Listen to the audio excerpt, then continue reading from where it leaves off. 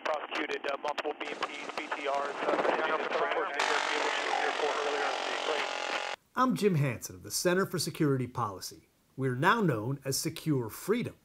Welcome to the Free Fire Zone. And in the Free Fire Zone today is Sgt Bowe Bergdahl.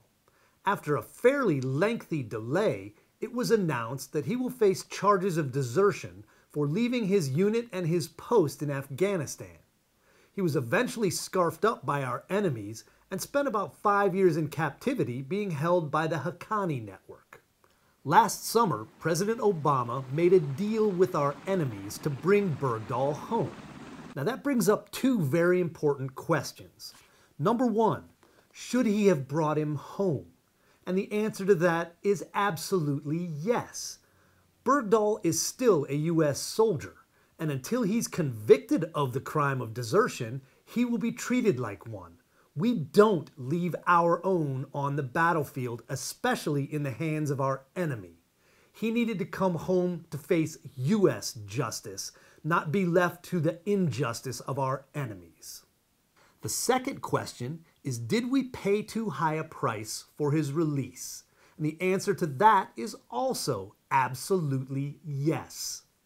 We released 5 senior terrorist leaders who our troops are quite likely to run into again on the battlefield.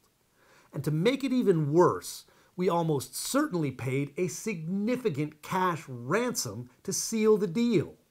You see, Bergdahl wasn't being held by the Taliban or Al-Qaeda. He was being held by the Haqqani network.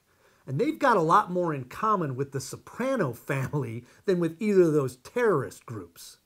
They held him for 5 years and had about 200 of their people involved in keeping him hidden away. They got to get paid, and they said so as a contingency of the deal. So we paid a terrorist crime group to make this deal happen. This may have seemed like a good idea last summer.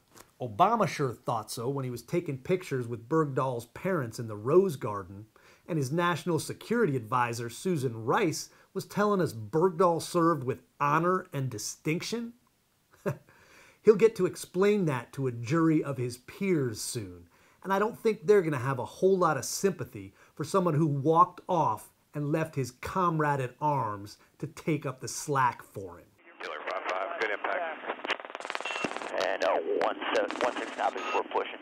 1, and your spot straight down 3 feet. There's 2. And 1 inches.